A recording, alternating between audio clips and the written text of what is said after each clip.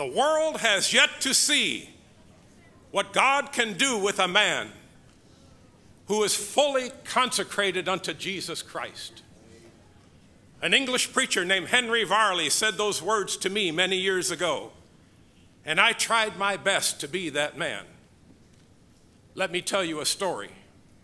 I was preaching in my church in Chicago, and I did a series on the life of Jesus Christ. Oh, I love to preach about Jesus Christ. I started the series, and I preached about his birth. I preached about his childhood.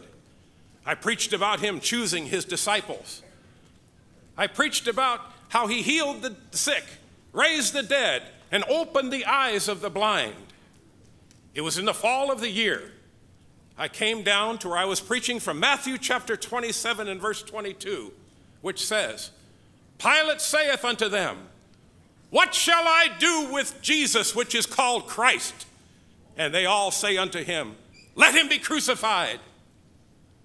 The crowd was getting restless that night. There was a commotion going on outside the church. And I said to the people, You have been faithful to come all these weeks during this series. I'm not going to give you an invitation tonight. But I want you to go home, and I want you to think about that question that Pilate said. What shall I do with Jesus, which is called Christ? Now you can go home. That night was October the 8th, 1871.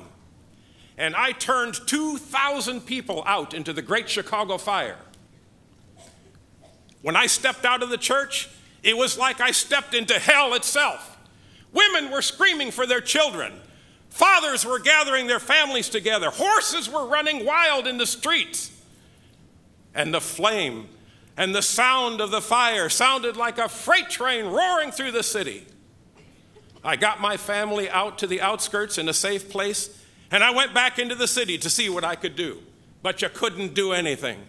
The heat and the smoke were too great.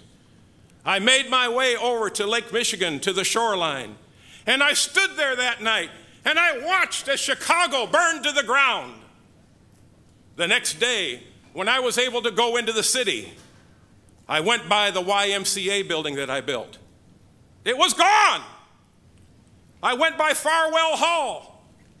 Gone. I went back to the church. It was gone. And I made my way through the rubble of that church, and I stood where the pulpit was, and I said, Oh, God, I wish I could have those 2,000 people here one more time so I can ask them what they would do with Jesus Christ. Some of those people I never saw anymore. I made a holy vow to God that day that I would never preach the gospel without giving folks an invitation to come to Jesus Christ. Now I'm here tonight to tell you something. You are going to make a decision what you do with Jesus Christ.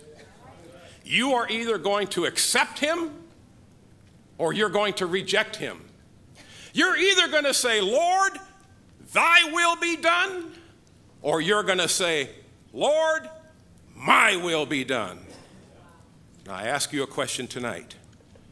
Will you be the one that the world would finally see with a life that's totally surrendered to Jesus Christ?